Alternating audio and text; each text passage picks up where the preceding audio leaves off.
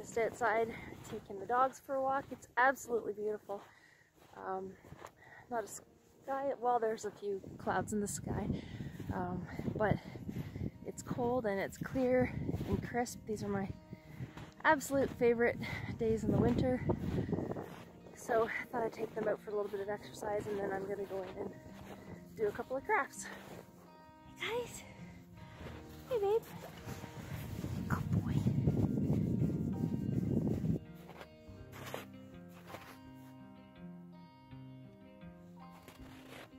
You worn out already? Come on.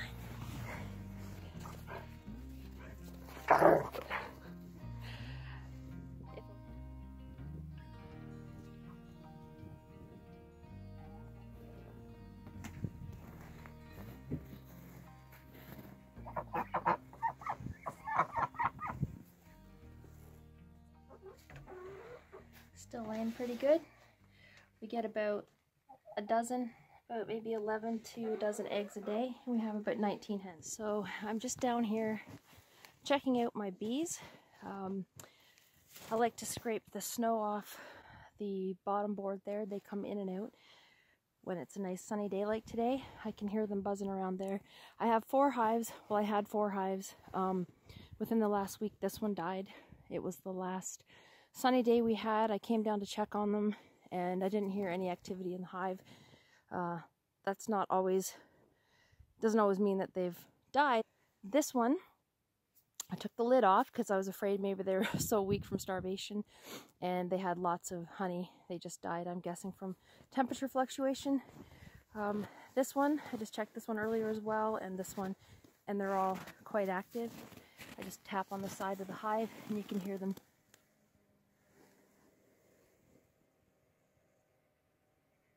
And hear them in there. This is just an insulated cover, and there's also one on the inside underneath that lid there.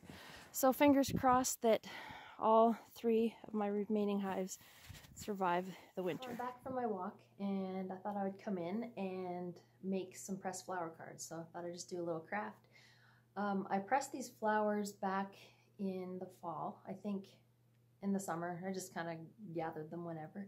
So I'm gonna turn them into some cards today. So I'm going to show you how I do that. So for starters, I have these cards here. I got these from the dollar store, and it comes with a card here. You just have to fold it along the crease. It's a nice thickness. It's a nice card stock, and it comes with an envelope. So they come in packages. I don't know how many's in there usually. Maybe about 10 cards, 10 envelopes. Various colors, so I got those from the dollar store. So I'm sure you can get them cheaper online, but anyway, I grabbed those for now. I need a paintbrush and some clear glue, and I'm going to use some tweezers to position the dried flowers onto my card. And then I have these books. They've got the dried flowers in them. I just put the dried flowers in between some parchment and stack the books up. So when I gathered these ones are, let's see if these are the, they didn't really hold their color that well, but they're still pretty. So I've got some clover here, and you can see some of it has kept its color, some of it's gone brown. I've read where if the water content is too high on the flower or the wildflower or weed that you're using, then it'll go brown. So there's certain ones that are better for pressing and ones that aren't so good for pressing. These ones in a foam book, and a foam book works really well. You probably wouldn't even need the parchment in foam book, but so you see I did some more clover here. This is the white sweet clover, and that dried nicely, so that'll look pretty. So you'll see I have them all laid out on a paper, so I can see what I've got. These chive blossoms, they kept their color pretty nicely. I also have some pink yarrow, and the leaves are nice and ferny and feathery. They're a nice silver green color.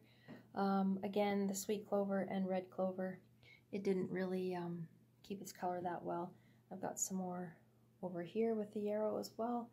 I've got some vetch, just one little Queen Anne's lace there, and a couple of yellow flowers, some daisies, and cornflower.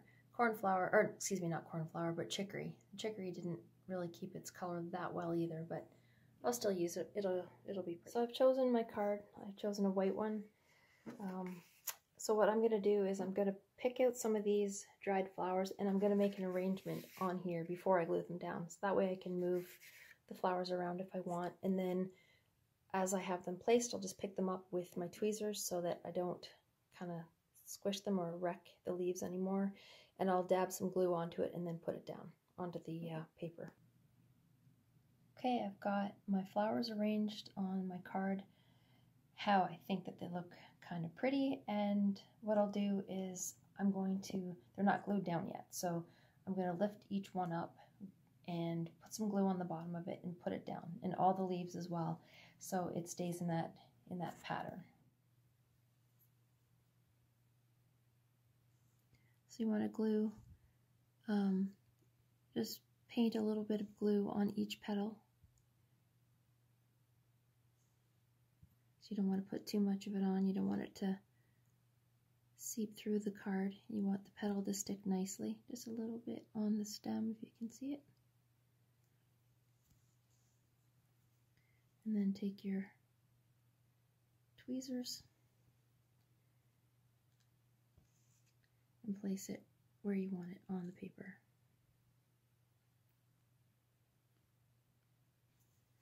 And then I just take the end of another paintbrush and pat it down. There's my card.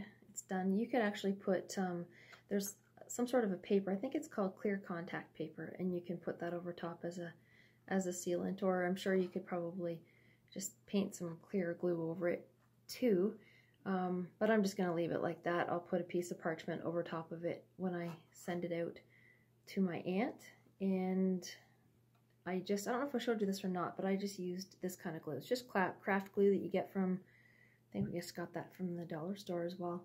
So yeah, that's how I do my pressed flower cards.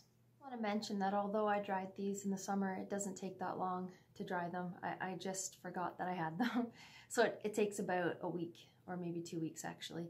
So if you have some flowers that somebody gave you, or if you want to go to the store and get a bouquet, you can just dry those in between the pages of a hardcover book, or they even sell them online. You can get pressed flowers online as well. So if you want to do a little craft, so you can do something like that and brighten somebody's day, that's a quick little craft that you can do. So